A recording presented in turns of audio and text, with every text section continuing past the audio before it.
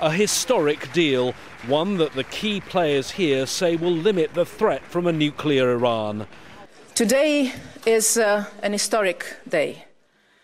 But it's an agreement that will further anger opponents who say it's a dangerous and historic mistake. Iran will get a jackpot, a cash bonanza of hundreds of billions of dollars, which will enable it to continue to pursue its aggression and terror in the region and in the world.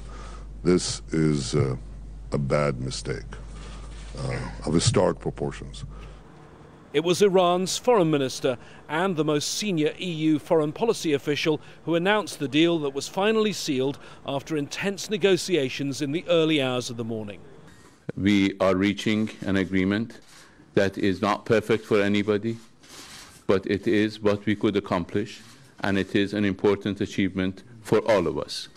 It is a decision that can open the way to a new chapter in international relations and show that diplomacy, coordination, cooperation can overcome decades of tensions and confrontations. I think this is a sign of hope for the entire world, and we all know that this is very much needed in these times.